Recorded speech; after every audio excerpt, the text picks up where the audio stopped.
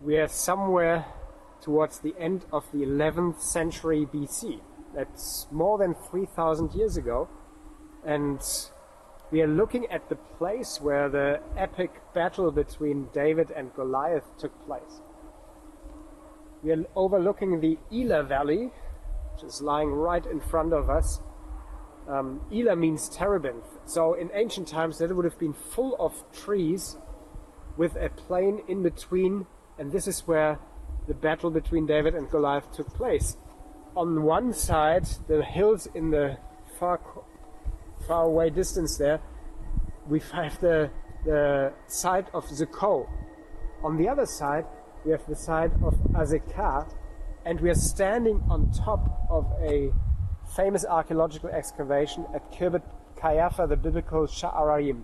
Those three names, Azekah, Zuko, and Sha'arayim, are mentioned in the story of 1 Samuel 17, which describes the battle between David and Goliath.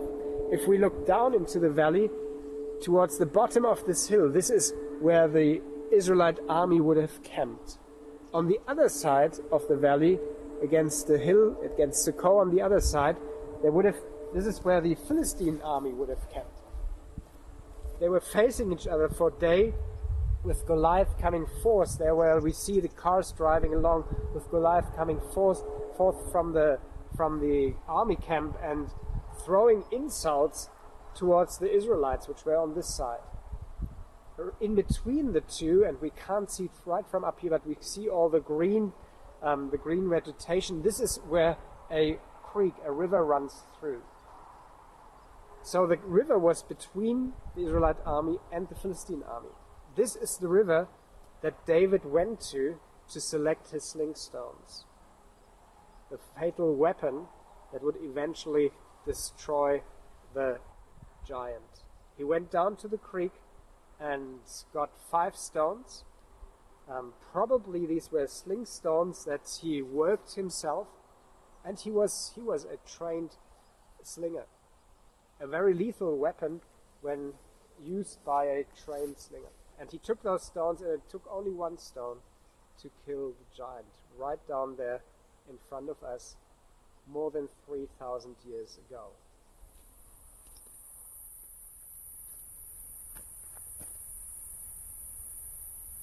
So we hiked down from Khirbet Qeiyafa. We're now at the bottom of the fortress, looking back towards these cliffs here. The modern name, Arabic name, Khirbet Qeiyafa, the Sha'arayim, the modern name Keiafa means actually cliff, a lime cliff, and we see that very well behind us here. This is the creek. We're standing in the creek.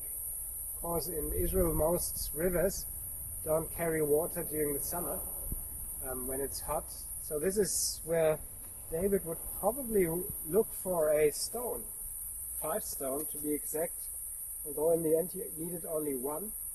But let's look for one.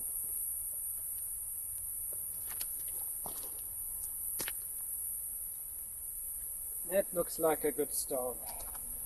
Sling stones in Israel and in ancient times were not little pebbles. We mustn't think of small little pebbles, but they would have been something the size of a fist.